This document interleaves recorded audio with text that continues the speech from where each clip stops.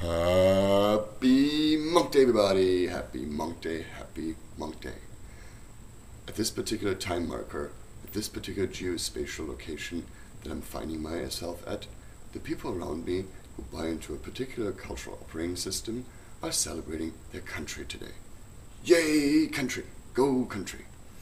But it of course goes much deeper than that, because both date as well as country are representations. And they're representations of our super ego, of daddy. Remember a few weeks ago when we celebrated Father's Day? I talked about how the Latin words mater and pater, for mother and father, gave us mattern and pattern, right? And pattern is imprinted upon matter to create things like you. So here we are celebrating patterns. And let's look at those two patterns, right? Here's date, and the date pattern was given to us by the church. It was people who observe the cycles of nature, and they saw certain rhythms, and so they created a pattern called calendar.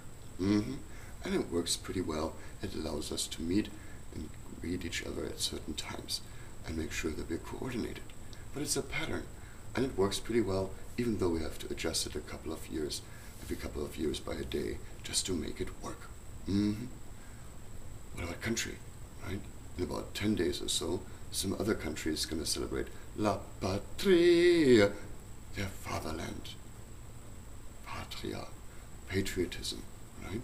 But until a few hundred years ago, we didn't have nations really. That was a new thing.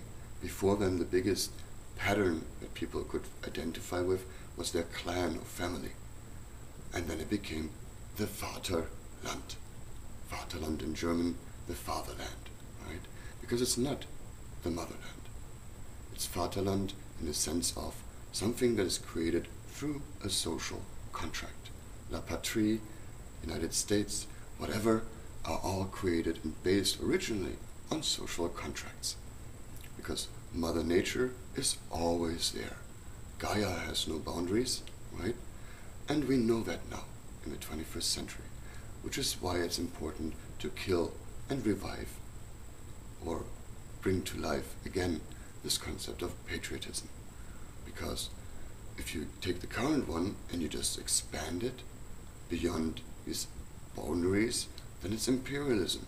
And remember that empire in a long, long distant galaxy somewhere away had an evil man behind it and Darth Vader to administer it.